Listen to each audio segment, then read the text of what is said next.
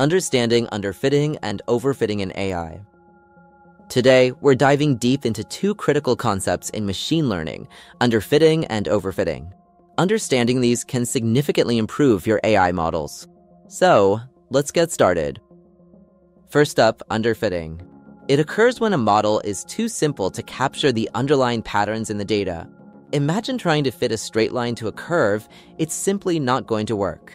This leads to poor performance on both training and testing data. Underfitting can happen due to 1. Oversimplified models, 2. Insufficient training, or 3. Missing relevant features in the dataset.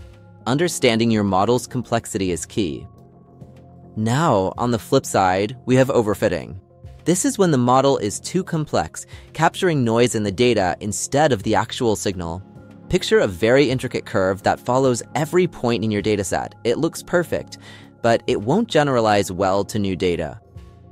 Overfitting usually happens when 1. The model is too complex, 2. There is insufficient training data, or 3. Too many features.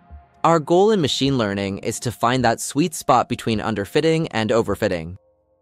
So, how can we strike the right balance? Techniques such as cross-validation, regularization, and pruning can help us ensure our model is robust and generalizes well to unseen data. In conclusion, underfitting and overfitting are two sides of the same coin. The key to successful machine learning is finding that middle ground. If you found this video helpful, don't forget to like, share, and subscribe for more educational content on AI. Thanks for watching.